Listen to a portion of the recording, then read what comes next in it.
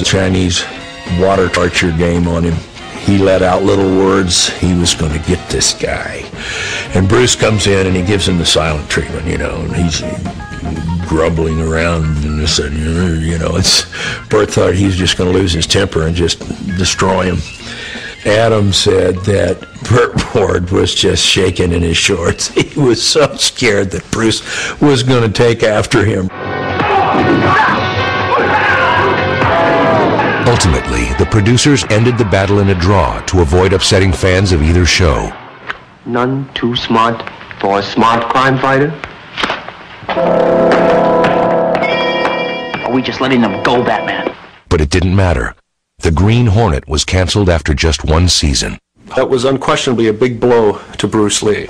He had hoped that the show would be more successful. He had hoped to use that as a springboard, and it didn't work out. With the cancellation of the Green Hornet, the future was once again uncertain. And despite a new legion of loyal fans and the powerful contacts he had made in the entertainment industry, Bruce Lee would again be facing tough times.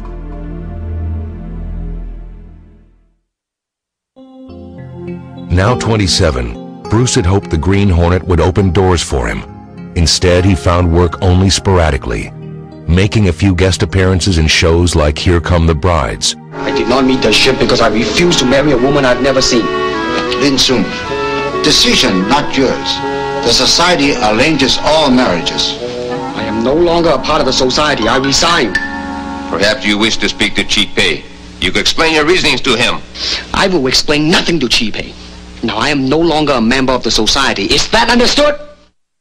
Unable to find work as an actor, he hired himself out as a fight coordinator on films like The Wrecking Crew, starring Dean Martin.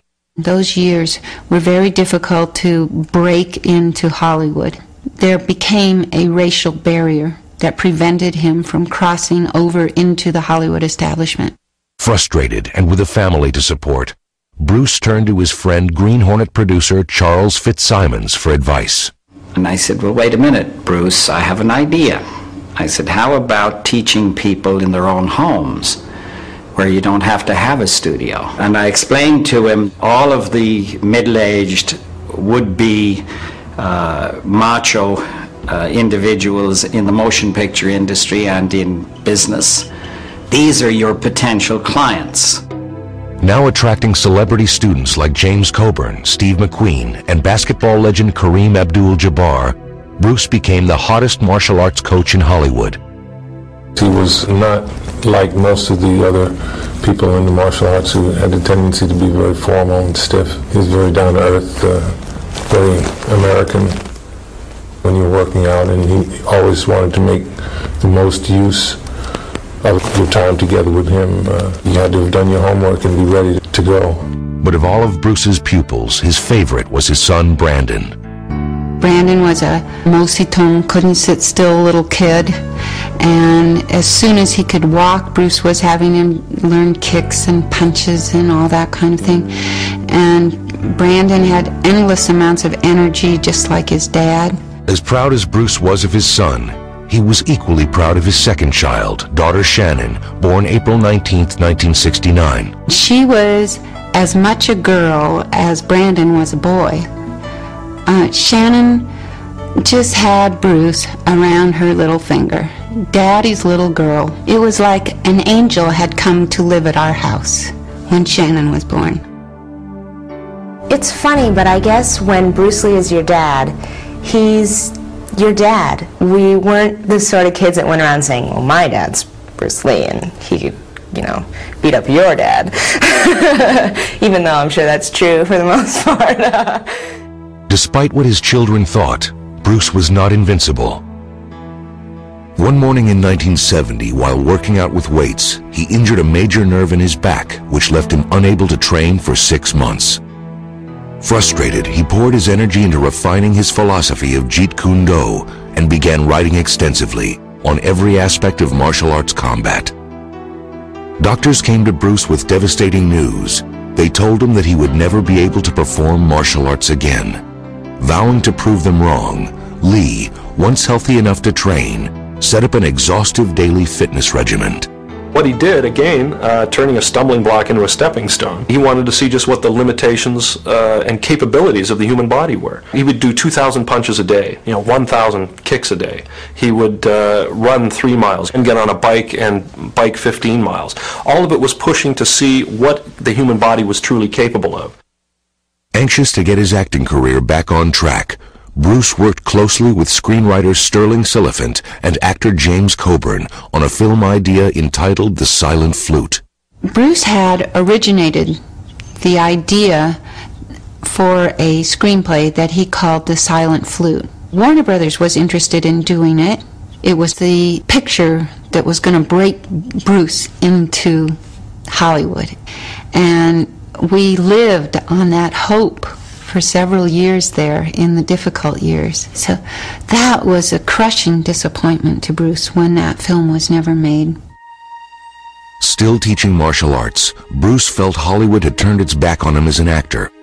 Looking for work, he traveled to Hong Kong to promote himself and meet with Asian filmmakers.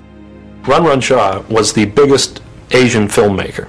Unfortunately, the bid was a standard offer that he offered his contract players, which was like $200 a week. For about 7 years.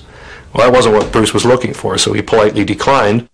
Back in Hollywood in 1971, Bruce collaborated with Sterling Siliphant on a script for TV's popular Longstreet series. Guest appearing as a martial arts master, Bruce was in fact so well received by the show's producers that he was offered a recurring role. But by now, Lee's status in Asia had changed. On a trip back to Hong Kong, he was astonished to discover that the Green Hornet had become hugely popular. Asian fans now referred to it as the Kato Show. And when he arrived there, thousands of people would come to the airport. He couldn't walk down the street without being mobbed the way that Tom Cruise, I guess today, might be mobbed if he walked out on the street.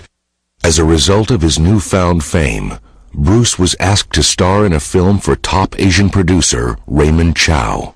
Bruce expressed that he would like very much to come back to Hong Kong to make pictures. And I called him on the phone, and we started a conversation. The whole thing clicks. Then we signed a 3-picture deal, and he came back, and the rest is history. Bruce's first assignment for Raymond Chow was as the star of a modestly budgeted martial arts film entitled The Big Boss. Introducing Bruce Lee. Every limb of his body is a lethal weapon against man. With savage beasts. Hong Kong moviegoers are renowned for being very vocal. And they have even been known to cut the seats with a knife or something if they didn't like the movie. So we're sitting there. The crowd is hushed. And he thinks, for a second he thinks, oh my God, they hate it. The audience, I think, was sort of dumbfounded at the end of the film, until everybody broke out into thunderous applause. The Big Boss broke all previous box office records in Asia, and Bruce Lee was on his way to becoming an international star. But instead of taking his newfound celebrity status for granted, he pushed himself even harder. In his next film for Raymond Chow, Fist of Fury, Lee introduced the nunchaku, a weapon never before seen in a martial arts film.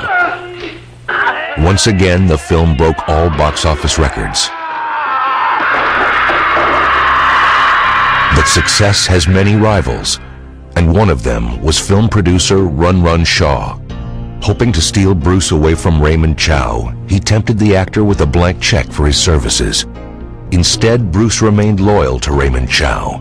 He proposed an equal partnership for a series of films. It was an offer Chow couldn't and didn't refuse.